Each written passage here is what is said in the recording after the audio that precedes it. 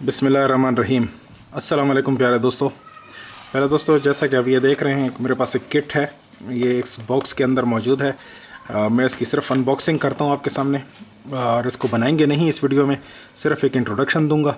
उसके बाद फिर नेक्स्ट वीडियो में इसको बनाएंगे और पूरी तफसील मैं आपको दूंगा।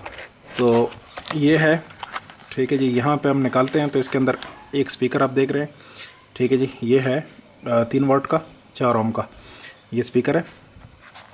अच्छा, इसके बाद फिर यहाँ पे किट है कंपोनेंट्स की, और ये इसके साथ कोई 2 जोड़े तार हैं, ठीक है जी। वायर्स हैं स्पीकर्स के लिए, ये दिए हुए हैं। अच्छा, इसके बाद अगर हम इसकी दूसरी साइड पे जाएं यहाँ पे, तो यहाँ देखें तो आपको यहाँ पे भी एक स्पीकर मिल रहा है, ठीक है जी। इस तरह का ये स्पीकर है, और साथ में ये केबल इन्होंने दी है। केबल 2 हैं एक्चुअली, ठीक है जी। एक ये स्टैंडर्ड ऑडियो केबल है, जो कि पुराने दौर की जिस तरह की कुछ कंप्यूटर्स के अंदर इस तरह की आती हैं। अभी तो खैर जिसमें 4 कट लगे होते हैं वो वाली केबल आती हैं, 4 कट वाली। ये 3 कट वाली है, ठीक है जी। इसमें ये ग्राउंड होता है, ये एल और ये आर होता है, जबकि 4 वाली में माइक्रोफोन भी होता है, और साथ में एल और आर भी और ग्राउंड भी होते हैं, ठीक है जी। इस तरीके से है। और ये इसकी पावर है 5 वोल्ट USB के ज़रिए पावर अप होने वाली चीज़ है। ये मेरा ख्याल है इसकी पावर की केबल ये होगी, और ये इसकी एल और आर ये इस तरीके से है। इसको खोलेंगे तो इसका पता चल जाएगा। अच्छा, अब हम आते हैं किट की तरफ। स्पीकर भी सेम उसी तरह का 3 वाट का। अच्छा, किट जो है वो बहुत ही छोटी सी किट है इसकी। इंट्रोडक्शन मैं आपको दे रहा हूँ, ठीक है जी। ये इसका बहुत ही अच्छे से डिज़ाइन PCB है, आप देख सकते हैं। और यहाँ आप देखें तो सरफेस माउंट किस्म का कंपोनेंट IC है, ठीक है जी। ये U1 के नाम से जो लिखा हुआ है, ये IC सरफेस माउंट है।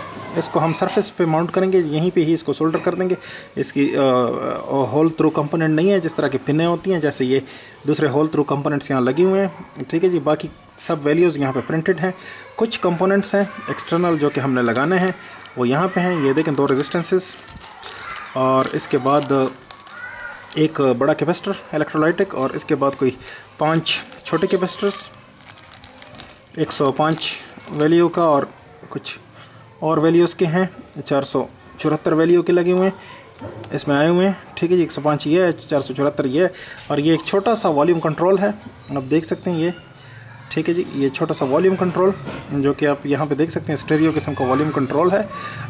ये है 503 B503 का मतलब होता है 50 किलो ओम वैल्यू का है, ठीक है जी। ये छोटा सा वॉल्यूम कंट्रोल, और इसके बाद IC जो कि इसका मेन कंपोनेंट है वो है IC, ठीक है जी। ये IC सरफेस माउंट IC है, बहुत मशहूर IC इस वक्त ये लोग बना रहे हैं नए, BAM 8403, ठीक है जी। LHB 44939 कुछ इस तरह का नंबर है इसका, ठीक है जी।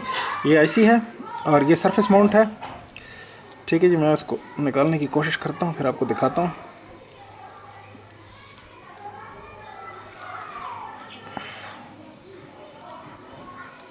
ये है, ठीक है जी। PAM 8403 PAM 8403 ये IC है, ठीक है जी। सरफेस माउंट ये जो है ये हम लगाएंगे इसके ऊपर, बोर्ड के ऊपर, जो मैंने आपको जगह बताई इस जगह पे, ठीक है जी। ऐसे करके ये IC हम इधर सोल्डर करेंगे, ठीक है जी। बस इसकी एहतियात ये होती है कि हमने इसको सही से सोल्डर करना है, इस तरह से रख के, ठीक है जी। इस तरह रख के हम इसको सोल्डर कर देंगे, और फिर ये चीज़ हमारी बन जाएगी।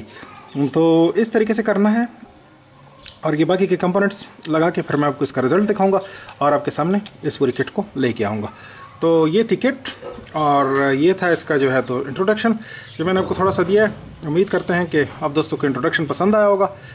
पसंद आए तो थम्स अप ज़रूर कीजिए, और चैनल को लाजमी सब्सक्राइब कीजिए। देखने के लिए शुक्रिया।